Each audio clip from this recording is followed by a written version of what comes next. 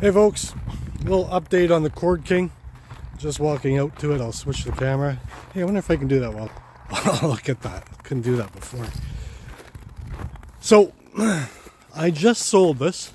People were out here a couple hours ago and they brought their own logs. A couple of the most crooked, awful pieces you've ever seen. Just stuff we could carry on just because nothing works in the wintertime, man. Everything's too slippery. I got a lot of grades here on my property and it's hard to move about, and I left my grapple buckets out, so it'd be hard to connect the hydraulics. Even though it's a mild day, I think it's about 0 degrees, but nothing works. But anyway, I was able to pull the machine out yesterday in anticipation of them coming out. Had it over there, and it was not easy to do. The little grade you can see there with the Avant and the turf tires was kind of miserable. But anyway, long story short, as far as reviews go, now I'll say this enough, I'll say it every time if I have to. People seem to absolutely hate when I'm critical of companies, people, and machinery. But here's the thing about it. I'm just being honest. I'm just a regular customer. I'm not going to lie to my subscribers because company X lent me this machine or gave me 10% off or gave me 15% off, and my whole purpose is to promote them. My purpose is to promote myself, my channel, and to help people benefit from the experience that I have. And nowadays, that's almost all negative. It's nowadays prices are way higher than they should be. Quality is low. And I'm selling this for a reason. Honestly, part of the reason is because I have cancer and I'm going for surgery in February, and I'm going to be off my feet for a long time. Till summer for sure. So this is going to be sitting around, and I just thought, you know what? I'd rather just not have it sitting around, and if things go pear-shaped, I die or something. I don't want other people to have to deal with selling this. So, but I'm not sorry to see it go. It's an okay machine. It works like it should. It cuts. It handles the logs okay. Way overpriced in my opinion. For the best of what it does, and way overpriced because some of the stuff is so cheap. Look how skinny those rails are. You lean in on these fenders to do servicing in here and clean up, and they bend. Just, you know, stickers peeling off and fenders rusting. I don't know. Even like, it doesn't even come with that winch. You have to hand winch it, and that is not easy to do. Like, I can tell that winch is working hard. I don't know. I wouldn't buy CordKing again. Not for the price I paid for this used. Not for the price they charge new. And CordKing has a really good reputation. So if this is the best of what's out there, the bar is really, really low. Now, I haven't had any experience with Easton made Bell's machine, but well, I have had an experience with them that was bad. There's a lot of information out there if you look in the right places. They run a forum, a group on Facebook that they have a little bit of a conflict of interest on, because they don't disclose that it's really a Bell's forum. Say anything negative about them and Jeremy Bell goes and blocks you, which he did to me. So basically, I've come across quite a few people with splitters and stuff that they break, and then they have to fight tooth and nail to get warranty work, and company always blames user error, and those machines are more money than these. And I get customers are going to do stupid shit and they're going to try and rip you off, but for the amount of money they're charging, I think they got to take it. But anyway, I wouldn't buy another CordKing. I'm not going to buy a Bell's or Easton made processor or splitter. Funny thing, the person that bought this used to be a neighbor here before I moved here. And they had a Halverson like I had. And I heard about their experience with the Halverson because they bought it from the same dealership that I trying to deal with here, Green Valley Kubota. And Green Valley Kubota warned me about the Halverson, but I got the bigger model and it just didn't work out for me. So it's kind of funny that I ran into the same people. There's a company in Quebec, Caltech, that seems to make a good processor. Just one guy working on his own. About the same price, but I'd say the quality is better and it's just a smarter. He's willing to change things and customize, and he comes with a crane grapple on it so you can self-load. I might give that a go, but what I'm gonna do is, because I have this wicked splitter coming that was going to be ready for me at the end of January, and I sort of told them that I won't be able to take it then because I'm having the surgery and I'm not going to be mobile. So I told them that, and they said okay, they'll put it off and let them know when I'm ready. So I got this wicked splitter coming up with 2 stations, lifts, and a conveyor in the middle. In the States it's called a power split. I can't think. Timber Devil is what the Canadian company is called.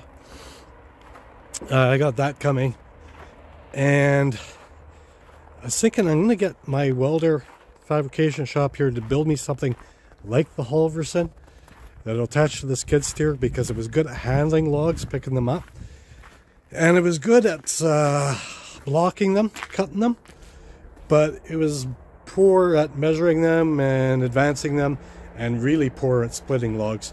So I'm going to have him build me the same thing as the Halverson without the splitter. And I think with my Avant, that custom machine that he's going to build to pick up and block the logs, and the splitter I have coming, I think I'll be set up pretty good. I think really as good as anybody would be set up with like processor like I just showed you, because the other thing that surprised me about it is the amount of time it takes to load. My wife helps me a lot and she can run the machine, but she runs a little bit slower than I do, and I like running the machine. And then I'd have to stop and load the logs, and I was actually surprised how long it takes to load. That's why I was considering the Caltech with the self-loading grapple arm, or seeing I'm using the Avant anyway to load, if I can, or to handle the logs, if I can pick them up and cut them without having to leave the machine, and then place them by where the splitter is going to be. Somebody else can just pick up the blocks and split them through, and then put them on the conveyor and pile them up. But hopefully I'll have that set up next summer. So, as I say, end of the day about the CordKing, selling it for a reason. Happy to see it go. And you know what, I had it for, I only put like 60 hours on it, maybe 40 or 60 hours. I think I only had it for about 6 months, and I'm making $2,500 on it. So and I'm pretty sure if I held on to it until the spring I'd make more, but it doesn't matter. Happy to see it go, and I'm happy I didn't lose any money on it. Thanks for watching, folks. Here's another thing I don't like about the CordKing. They got the wind-up jack there, and then this one here. They should have a wind-up jack on each corner, including the back. Like they have that one there, there's set adjustments, and then this one. So they got 2 preset adjustments and 2 that are fully adjustable, and all 4 should be fully adjustable, because that is bullshit. That's just cheap. What did that save them? Like $20. And final thought, not a personal attack. Salesman at CordKing, Serge, really nice guy. Always attentive, always making time. I'm sure he's extremely busy. Apparently everybody in the business is like just picking money up off the sidewalk. As soon as he found out I bought a used machine, ghosted. It was like I didn't exist and I wasn't a CordKing customer. And you know what? I get it. He's in it for himself. He's in it for CordKing, and you know, it's a choice, I guess. There's a price to pay for that kind of selfishness, and that price is just letting people know what to expect. Pre-sale, good. Post-sale, sucker. And there she goes.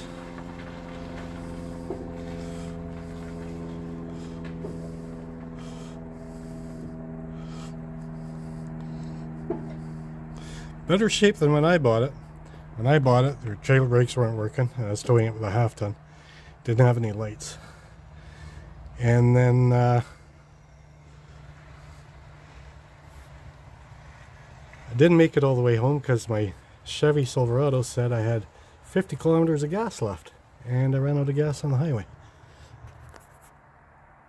And then waited 3 hours to get gas. Alright, friends. Thanks for tuning in. Another episode of drilling and tapping out broken bolts.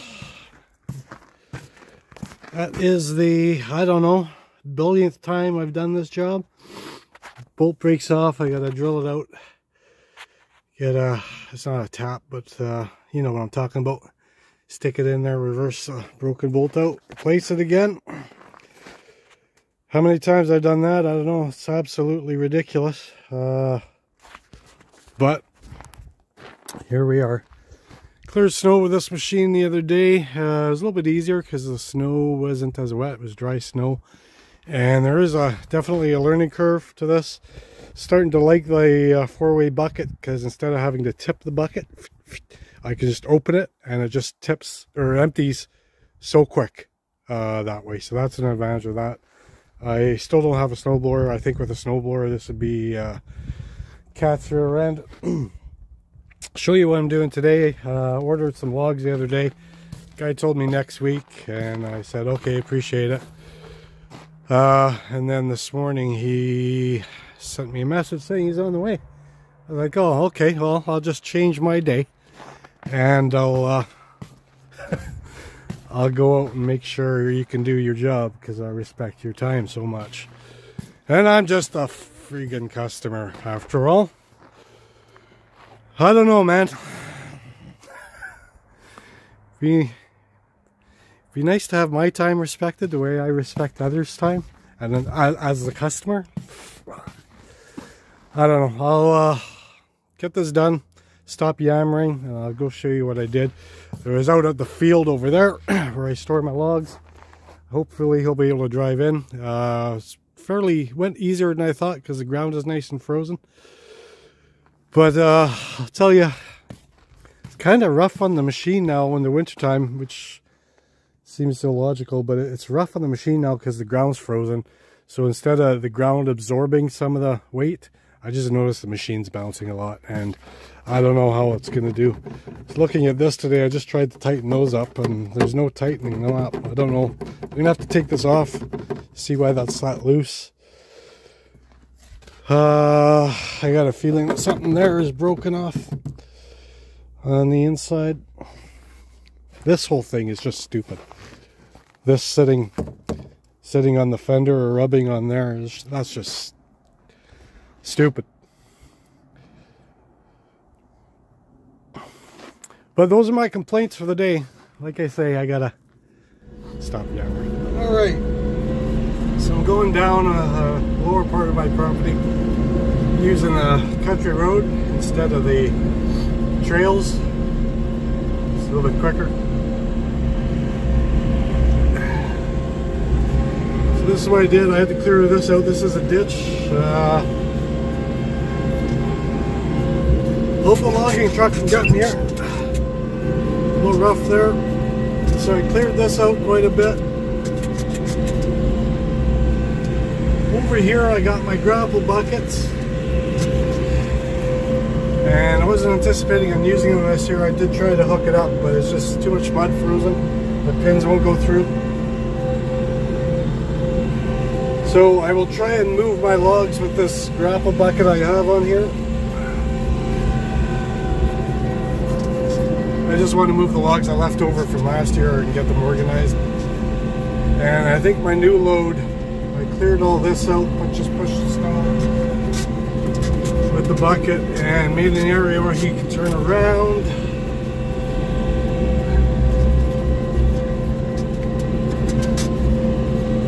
And I think I'm just going to get him to put the logs over here. I got 12 truckloads ordered.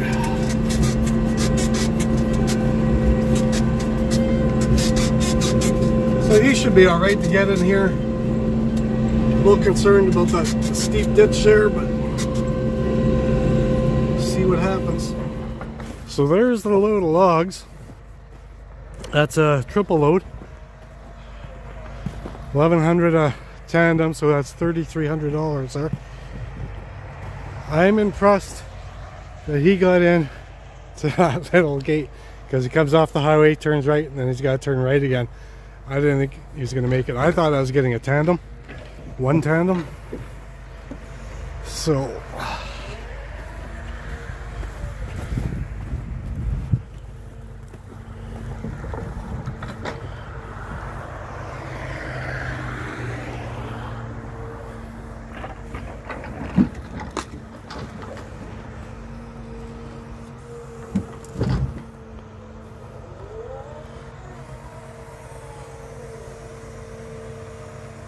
okay, I think he needs the jackknife or something here. I've never seen this type of move before, but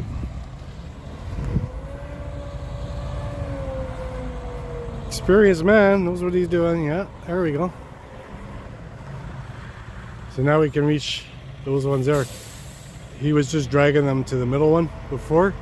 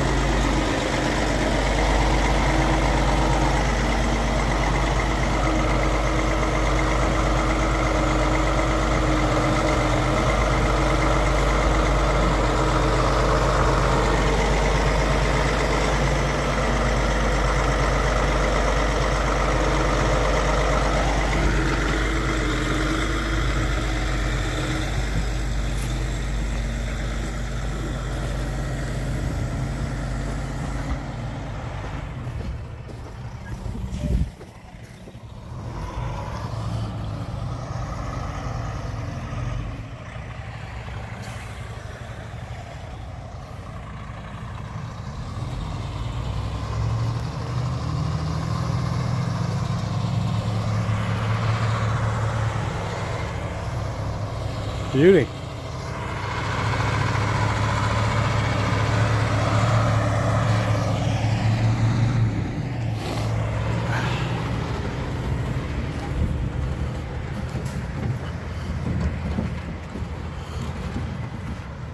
Well, that was a bigger rig than I thought I'd be getting in here, but it all went well.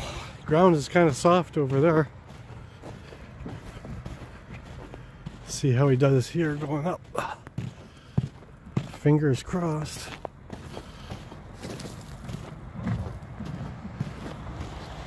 No problem. All right, that's good.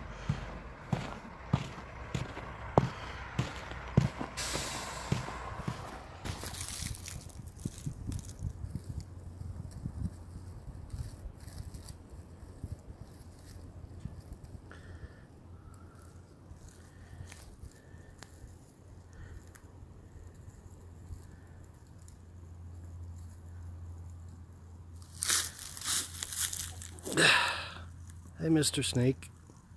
Doodle. Doodle.